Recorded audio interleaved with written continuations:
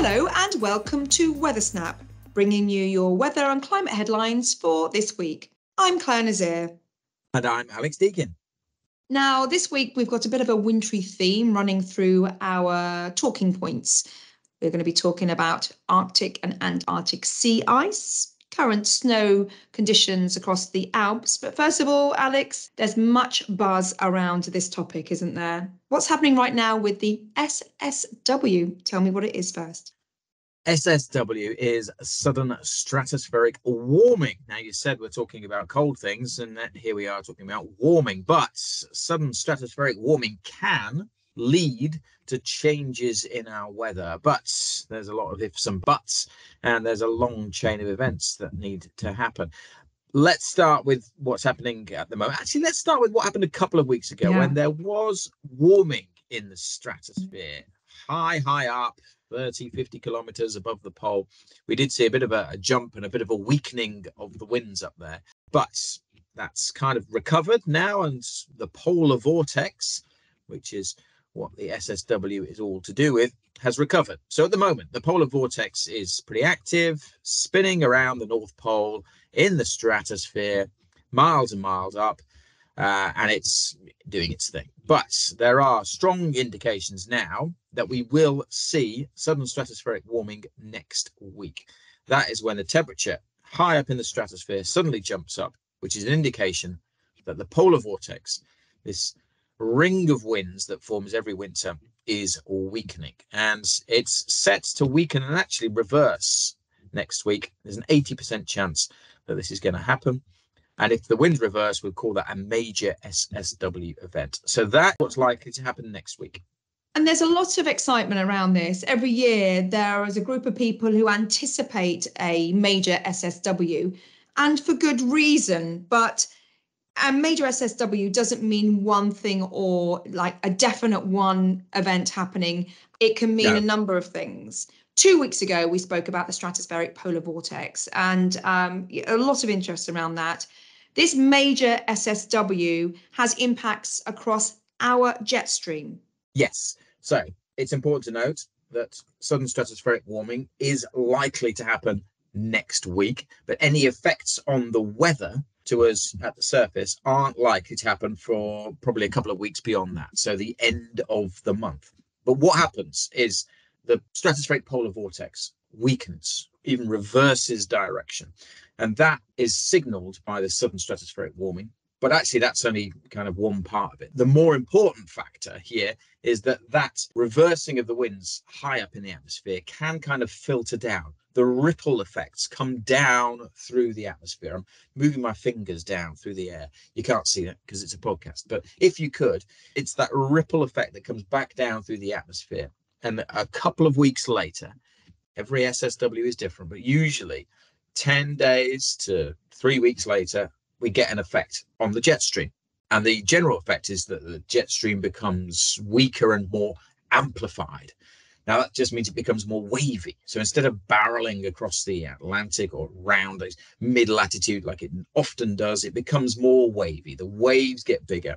And that leads to a change in our weather patterns. Now, when the jet stream's active, our weather's chopping and changing more frequently. That's the kind of usual setup. But when we get these more wavy weather patterns, we get our weather patterns become more slow moving. So the low pressures and the high pressures kind of get stuck in a rut and don't tend to move around as much.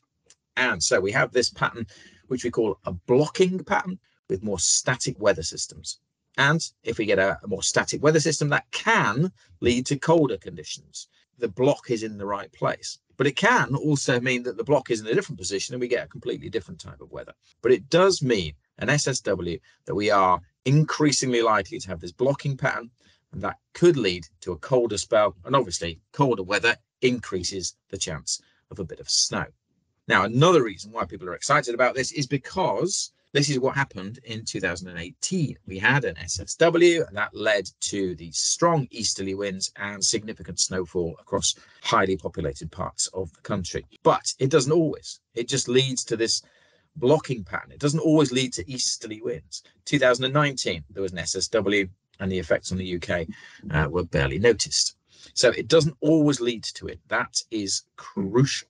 We do produce a 10-day trend every Wednesday, and obviously that will be your first indicator if things are going in one direction or another. And here at the Met Office, there are meteorologists, scientists who are keeping a keen eye on things happening across the stratosphere. It was in our daily brief this morning, and it will be again, I'm quite sure. So an interesting one to watch. And there's more on YouTube. Like you said, 10-day trend, keep an eye on that. But we also did a deep dive. So if you want to find out more about that and the current situation, there's our deep dive video from Tuesday on YouTube. Something so high up, not even related to the weather-making layer of the atmosphere, the troposphere, can actually have local impacts like we saw in 2018 at the end of February. And in fact, I remember we were forecasting down in Exeter and we could see this just about to happen, and that cold easterly wind, and then storm Era pushed up from Iberia and clashed with that cold air.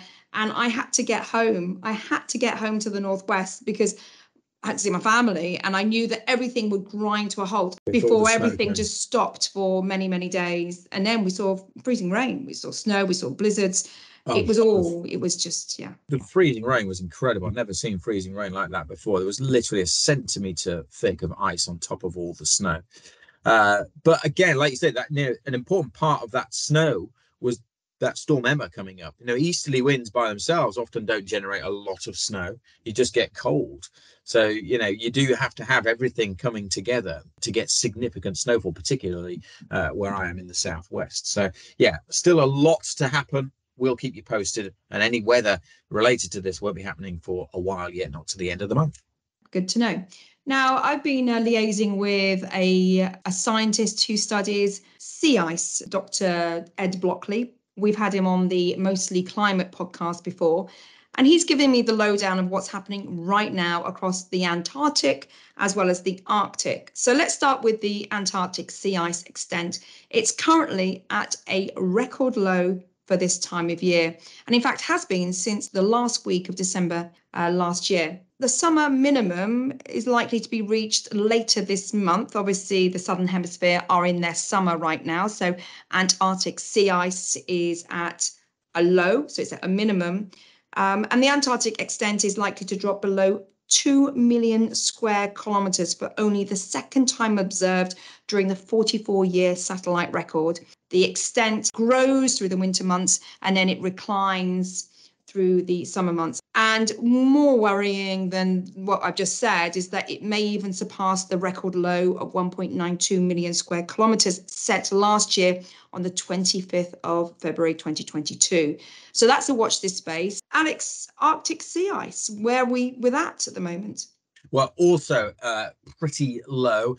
Currently the third lowest for this time of year. Now, obviously, the opposite to the Antarctic, the Arctic should be pretty significant at this time of year. It's approaching a maximum.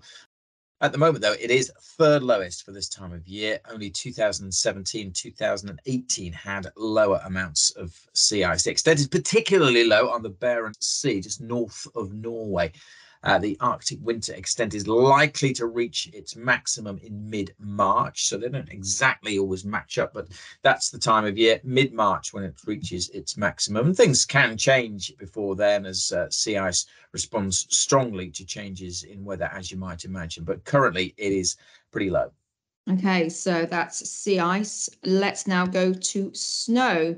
Last weekend, the alpine conditions were pretty divided. It was sunny in the west and very cold in the east. But through the last week, even though, yes, we have seen some cold and sunny weather everywhere, there has been some snow as well, particularly across the Austrian Alps, Germany and Czechoslovakian mountains, seeing about a metre of snow, but very little across the western side. That's Italy, France and Switzerland. Also the Pyrenees, not seeing a lot. And obviously this is peak season for skiers. A lot of people going away for half term. And, there's not a lot going to be happening through the next few days. It's remaining mostly dry and also sunny. We could even see a little bit of more surge of warmth coming in through next week. But the good news is at least there has been some snow leading up to the half term. Our latest Mostly Climate podcast, our sister podcast, Mostly Climate, which focuses on climate science, we discuss alpine snow cover and the future of snow and how ski resorts are going to adapt to that, how they're going to build in some resilience to actually make sure that there is a ski season every year, which obviously contributes to the local tourism and is part of the culture of the Alpine region. So that's really interesting. It's a great podcast. Check out the Mostly Climate podcast, where we're talking about alpine snow, the future of snow across the Alps. And now, an important date coming up. It's International Women and Girls in Science Day this Saturday. Now, earlier I spoke to Met Office Katrina Macneill about how she arrived in a science role in the Met Office. We work at the interface between science and policy. We spend a lot of the time translating and synthesizing the science that comes out and making it easier to understand and in shorter bite-sized chunks for policymakers and ministers. I wasn't brought up in a science world. I did science at school, I did okay. I wouldn't say I was particularly brilliant at it. I liked it, but it wasn't necessarily something I wanted to specifically do anything with. And I think it's just all the jobs I've done, the one thing that's gone through everyone is problem solving. So seeing a problem and learning how to fix it and giving people the information to be able to fix the problem. And that's exactly what I do in my role. I have the most amazing scientists behind me who do this incredible research, and I'm able to take that and draw out the most relevant parts for the people that I talk to make it relevant to their role and be able to do something with that. The Met Office has been brilliant. It means I can actually develop a bit more. So I'm taking what I've learnt and understood over all the years of working and putting it into hopefully doing a master's degree in behavioural science. My advice is don't have it all mapped out from day one. You can do lots of different things, and it's the experience that you gain along the way that lets you find something that you truly love.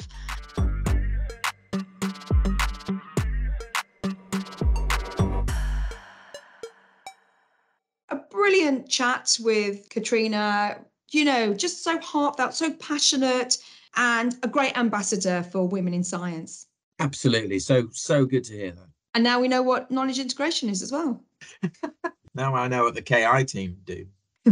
Oh, they're very pivotal, very instrumental in the Met Office. So you don't mess with the KI team, certainly don't. No. So Alex, I ask you this each week, really. Can you do the weather in 3 lines? Because there's not a lot going on, is there, this weekend? There isn't a lot going on this weekend. It's mostly going to be dry. It's going to turn a little milder. There'll be a mix of cloud and sunshine and not a huge amount of rainfall around. Any rain there is will mostly be focused across parts of northern Scotland, and it will be a bit breezy at times, but not as windy as it has been. Still the likelihood of a bit of fog and frost at night, but nothing unusual about that in February. But it won't be as cold as it was to start this week across parts of the south, and the fog probably won't be as dense either. It has been a cold week in the south, hasn't it? We've seen some very low temperatures yet again, a real reverse of what we typically would expect for February. The mildest there has always been in the north and northwest. Like last week, we're talking about this last week, it's almost like Groundhog Day, which was obviously at the beginning of February. But, will we see a reverse in fortunes? Well, we'll keep you posted here on With Snap as well. Now, just before we go, let's head over to Ollie Claydon. He is back, ladies and gentlemen, with the highs and lows. Here are your UK extremes for the week beginning 30th of January. Kew Gardens peaked at 14 Celsius on Friday, making it the warmest place and day of the week. Into the early hours of Sunday morning, the temperature dipped to minus 4.8 Celsius in Tyrone, Castle Derg. This was the coldest place. Northern Scotland had a very wet day on Tuesday the 2nd. 61.2 millimetres of rain was measured in Ressalloch, Sutherland. And finally, Sunday was the sunniest day, with Exeter in Devon clocking up 8.1 hours of sunshine. Thanks very much, Ollie. So, women in science, girls in science. Alex, your girls, do they love science? They do, actually, yeah. My daughter, my eldest in particular, has just started secondary school, so she is very keen on science. She knows most of the periodic table. And I'll be letting her know all about Women in Science Day on Saturday and making sure she's doing her homework on Saturday. That'll be my job. And then I'll let her play football on Sunday if she does her homework. You're a good dad, aren't you? You really are. Well, Sienna had homework the other day and I was absolutely salivating. She goes, Mummy, we're doing Southwest Monsoon. Oh, did you show that video of you and Hayden, the Givenchy advert? Yes, it was quite cool, wasn't it? It was very stylish, that explainer. You should check that out on YouTube, see what I used to look like 7 years ago before lockdown. So yes, doing the monsoon, she's key stage 3. And I'm really pleased because it was really interesting, all about the contrast in warmth across the equator to the cold Tibetan plateau, and how the rain moves up towards the barrier of the Himalayas and then retreats again. And by the end, she'd lost the will to live. So there you go. You'd not make a great teacher, Claire. No, not at all. Anyway, that's all from WeatherSnap. Thank you very much to Alex Deakin. As always, great to hear your insights on the SSW. Check out YouTube and TikTok. Lots of information on there about such things and more. And we'll be back next week. Have a good weekend and enjoy your week ahead.